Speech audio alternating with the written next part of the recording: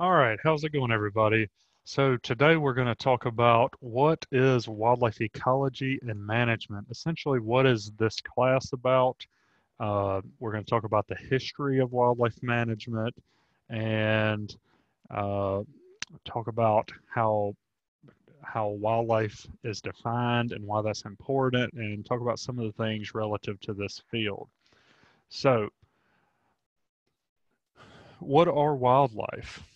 That probably seems like a pretty easy question for you to answer, but it actually can get fairly convoluted, and that matters a lot to distinguish what is wildlife and what isn't, especially when we start talking about regulating those resources and conserving those resources. So, depending on your viewpoint, you might think of wildlife as something different. And when I ask students this question, I often ask during the discussions for this class, what are wildlife? If you haven't seen this presentation yet, do you normally would think of wildlife very differently between individuals, even within our major, which is pretty amazing. We don't even within our major often think of the same things as wildlife. So the viewpoint has been changing over time. Essentially, when we first started thinking about wildlife, that was pretty much designated to free-ranging animals, particularly birds and mammals that were hunted.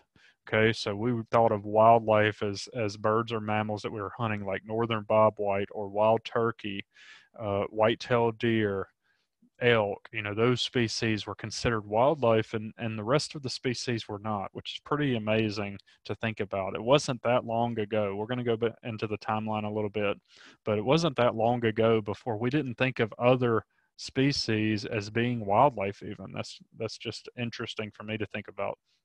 So uh, that transitioned more recently into terrestrial vertebrates being wildlife. And even for the Wildlife Society, it hasn't been that long before that still was the terrestrial vertebrates was still basically the definition of what the Wildlife Society were calling wildlife. And there have actually been a few commentaries in the Journal of Wildlife Management, so the our discipline's major journal. There have been a couple of commentaries from scientists kind of making the point that maybe we should be thinking about wildlife more broadly, and why are we not publishing on invertebrates and species that wouldn't fall within this terrestrial vertebrates. And those have been even within the last 10 years. The journal itself has been biased away from things that are not terrestrial vertebrates. So this is constantly changing and pretty important.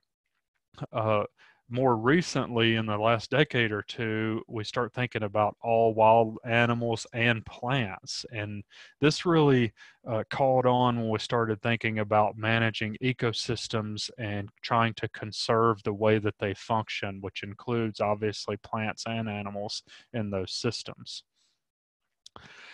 When you think about it from the perspective of Congress, now think about this: what Congress calls wildlife has to be extremely broad, but also specific at the same time, so that it can hold up in court, right? So this makes a huge difference. And this week in our discussion, we're going to talk about an issue related to this to try to highlight why this distinction is so important. But Congress views wildlife as anything in the animal kingdom, and that includes mammals, fishes, birds. Most of you probably, before you saw this, at least in my experience working with students, most people don't think of fish as being wildlife, but they are included in Congress's definition. Amphibians, reptiles, where it really we get the disconnect, especially in society, is thinking about things like mollusks, crustaceans, arthropods, so the bugs that are crawling around the house, other invertebrates. People don't think of those things as wildlife in general, but they certainly count in terms of the definition from the U.S. Congress. But also, the Congress also stipulates that any part, product, egg, an eggshell, hair, feathers, the offspring, any sort of part of their body. You get the idea. Any of that, that all from a regulatory standpoint, from the perspective of the US Congress, counts as wildlife. Now, why do you think they would do that? Why would we count eggshells or feathers? So the short answer to that is think about endangered species. For instance, some of you may have been down to the Florida Keys, and if you've been in the Key Deer Refuge, you'll know that that's a subspecies of deer that's on the endangered species list. It is not allowed to pick up an antler and take it with you. So we pick up, or at least people in this field, including me, commonly pick up antlers if you find them in the woods and use them. I have them decorating my office right now from antlers I found out in the woods somewhere.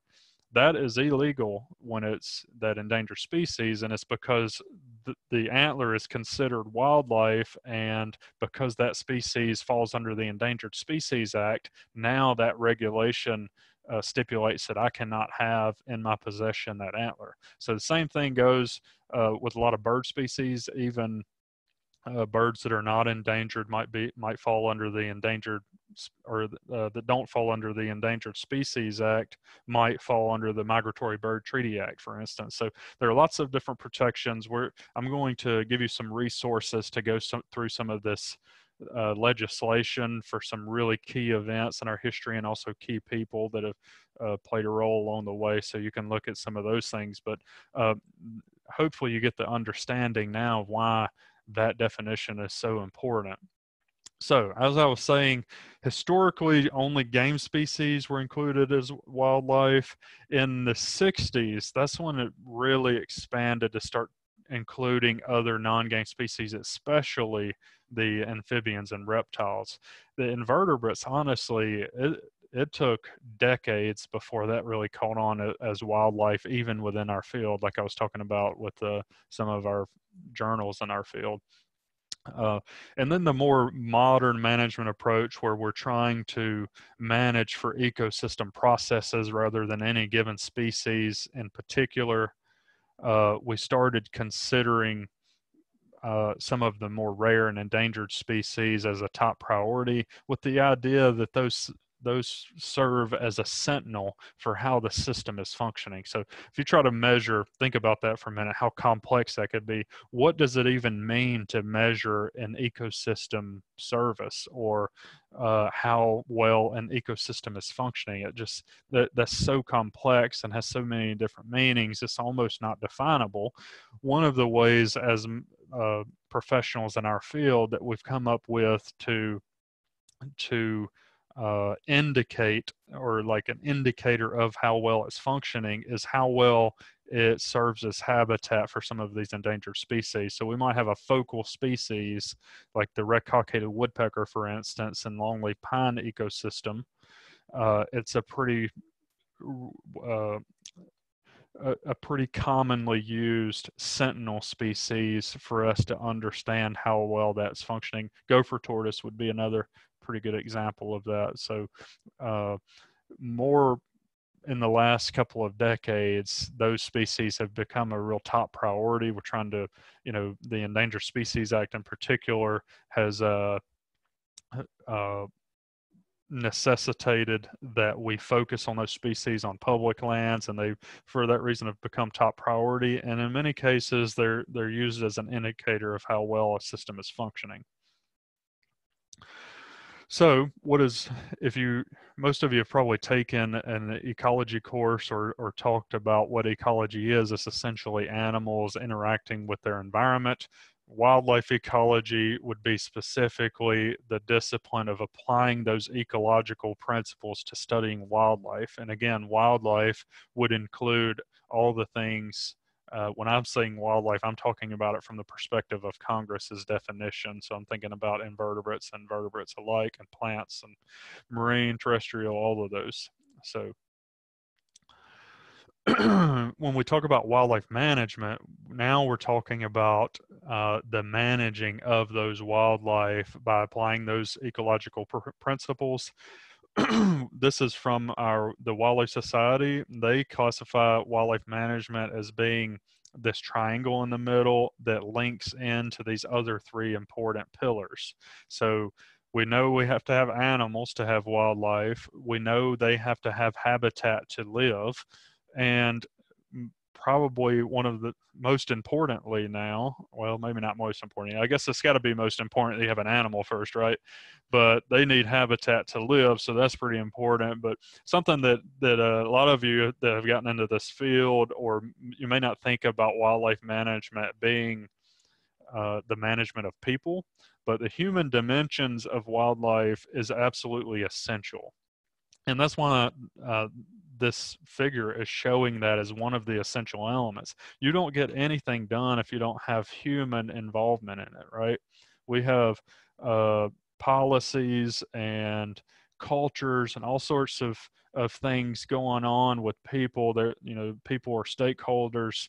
They influence all of the decisions, and it's really important to effectively make policies and communicate and extend knowledge and educate. All of those things are essential for wildlife management to be successful, and they're only becoming more essential over time. Excuse me. So, when we're thinking about wildlife management, we're thinking about managing populations, and we're thinking about that from the context of the ecosystem again. So we have the longleaf pine ecosystem, and wildlife management in that system may be to manage gopher tortoise populations. So let me give you some things to think about. One, stewardship. So we're basically talking about looking after populations. We're not really going out of our way to actively do things for the population, but we're also not trying to do things damaging, right? So we may not, let's think about it from a pollution standpoint.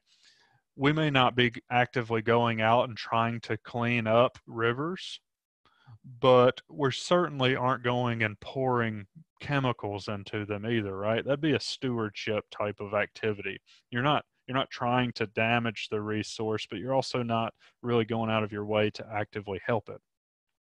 So stewardship historically was very common even in the US. And well, I guess we started with where we didn't even have stewardship. We just thought wildlife resources were inexhaustible resources, and therefore we could just do what we wanted. Then we started realizing that was a problematic view, and started thinking about it from a stewardship standpoint. We're not actively trying to restore populations or manage populations, but we're not trying to get rid of them either. So the problem is when that fails, that's when we get into uh, either a protective strategy or a restorative strategy. So you can think about those, uh, excuse me, you can think about those for a few minutes. We're going to come back to this issue. So basically, now we have an active or a more engaged sense of responsibility to conserve species. So, like in the lonely pine ecosystem, for instance, the gopher tortoise is a species of conservation concern, and we might be taking protective and restorative measures in that case. So, from the standpoint of goals of wildlife management, for the gopher tortoise, we were trying to increase populations. For another species, let's say northern bob, well, that's not a good example. Wild turkey. So for wild turkey, the population of wild turkey in Florida is doing pretty good. Not so in all cases. Some states are not doing as well. They are in decline across the southeast in several states. But for the most part, in Florida, we're managing those populations for a harvest, right? So how many animals can you harvest at a sustainable level so that you don't overharvest the population and cause it to decline? We don't want it to necessarily increase or decline. We're just trying to keep it relatively stable. In the case of wild pigs, for instance, that's an invasive species. They've been here for hundreds of years, but they're pretty destructive. They cause lots of problems. That would be a species that we might manage the population by trying to decrease the population. So when we're thinking about these wildlife management strategies, they generally fall into two types. So you'd have one that's more of a manipulative, where we're actively trying to do things to conserve it, the resource, and that could be direct or indirect. So direct would be like, we have white-tailed deer. We're trying to keep them at a relatively low population level that is sustainable. So we might have that sustainable harvest. But we also know that if we stop harvesting them, they can very quickly become overabundant and have damaging effects on the system. That'd be a direct manipulation of that population by manipulating harvest regulations for people, right? So people are actually going out and removing animals, taking it home to eat or whatever, but that's directly manipulating that population. Another way that we might do that is just, one thing I engage in a lot is prescribed fire, right? I'm using fire to manage resources, so I'm managing plant communities for habitat for the prey species and this, or the, excuse me, the white-tailed deer. So I might use fire to improve habitat quality for deer. So we may not necessarily want more deer, but we might want better habitat so that we can better sustain those same number of deer. Another indirect would be that we have a prey species. That's why I slipped up a minute ago, because I saw that I had a predator thing on here. So a prey species, we may not necessarily directly manage that. One that's really common for this would be northern bobwhite.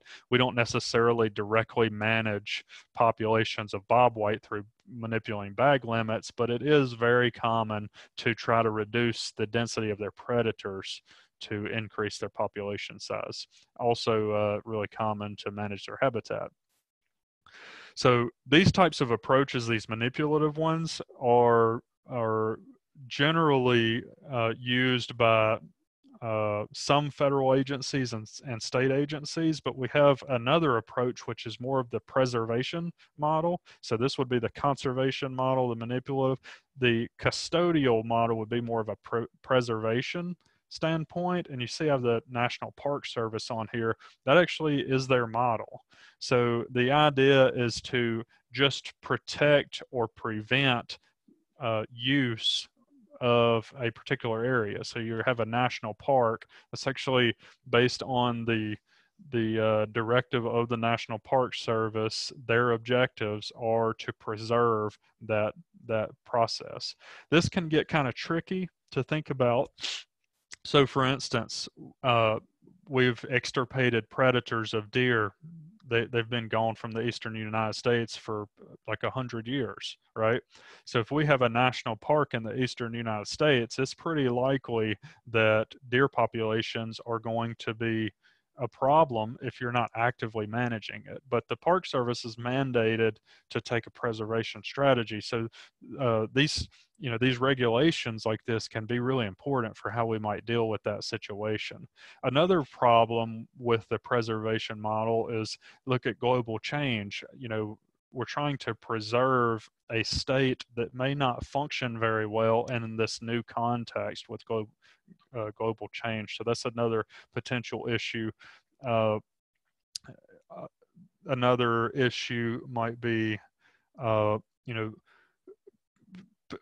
plant communities, for instance, are succeeding all the time. If you aren't actively managing with fire in the southeast, the plant community often will succeed to a alternative stable state. So like longleaf pine ecosystem, if that's not burned frequently, it transitions to an upland hardwood forest system over time. Now that might take 150 years, but we're trying to preserve something that's always changing, is my point.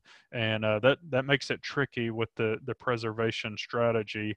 But there are major benefits in some contexts to having that land just set aside. So I don't want you to think that I'm downplaying the role of the National Park Service or that model. It's just something that comes with issues, just like the manipulative does. So another problem with both both approaches is that often we want to assign value to things. And when we're talking about, that's not necessarily objective. So is it good to have 10 deer or 100 deer? Is it good to have a sustainable population of tortoises or uh, twice the carrying capacity? We're basically assigning value to these things. And, for us in this field, it's not really our job to assign value. We are trying to meet objectives. There's not necessarily a right or wrong. Whether or not we should get rid of wild pigs on our public lands, that isn't that's a value judgment, right? There are lots of people that disagree on that and are on both sides of that issue. So, these kind of objectives are often set by the government, but they're bringing in constituents. There was actually just recently a town hall meeting on an issue for the Florida Fish and Wildlife Commission where people were invited to give comments and feedback on a policy. So that is actually dictating what the value is, not necessarily our own values. So that's something that's tricky. It's hard to step away from your own values. I mean, it's virtually impossible for me to do that, but I constantly, as a scientist trying to stay objective, do that same thing. For instance, I have a graduate student right now, you'll hear from her later in the year. She's studying wild pigs, and one of the things we were looking at is how wild pig invasions affect other wildlife species. And when in our studies, it shows that they're pretty strongly negative on that. I can't help but want to view wild pigs being in the system as being a strongly negative thing.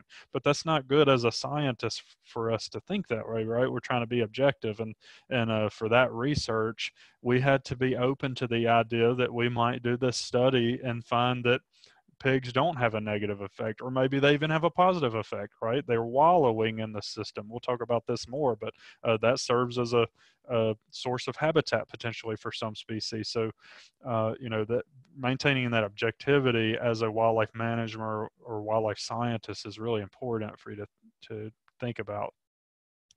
The technical judgments, that is more where we have the advantage, right? You're getting trained, you're in training right now to think about the techniques, and you're learning the information and the facts to apply knowledge to particular situations to try to achieve some goal, right? So the goal is more of the value judgment that is normally set by the government and from feedback from the constituents, which is the general public. The technical judgments are normally left more to the wildlife managers to make that decision. So when we're talking about science in general, we generally have this initial phase where we have descriptive research. So like with this case of these turtles right here, how many eggs are they laying? How many survive when they're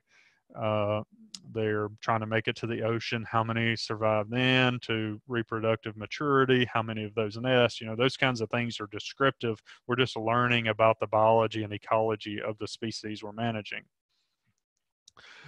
Then we would transition into more of an experimental approach. So let's say with those same turtles, one of the major predators of turtle hatchlings, or let's say turtle eggs, are raccoons. So we might have an experimental approach where we could say, okay, this many hatchlings normally survive. What happens if we initiate a raccoon removal program so that there's not that predation? How does that affect how many survive to hatching? So that'd be a manipulation in that experiment, and that's a really powerful thing to do. So we learn a lot about the system and how it's functioning, and then we start tinkering with things in a controlled manner to manipulate specific isolated variables to see how they're actually influencing the way that the system works. So here's a quick view of the scientific method. I don't want this lecture to last much longer, so I'm going to just let this be here for you to take a look at. But it's pretty important for you to go through the scientific method. I have kind of listed out the process that you would go through for that. Here's a hint. this is going to show up on your exam. We're going to have things about the scientific method, so please make sure you understand it and you understand the order in which we do things and why we might do them that way. So one thing that you might hear pretty commonly is people say, well, that's applied research or basic research at a university. You might hear that commonly. Essentially, the difference is, we do basic research just for the sake of trying to know something, right? We don't necessarily have anything in mind that it's useful for to have this knowledge, but it's pretty important just to gain knowledge for the sake of gaining knowledge. Now, you may think, well, I want to do something that's applied. Well, keep in mind that basic research has led us to innumerable discoveries. Google search this. Google search the discoveries that have, for applied reasons from basic research. I'm not sure exactly what those search terms are, but I know I've done that in the past, and it comes up with some pretty awesome things. Some of the basic research that we learned things that all of a sudden we realized we needed for some applied purpose. The applied research is when you already have something identified. I already know that there are too few red-cockaded woodpecker on this management area. The applied research might go in to try to address that concern.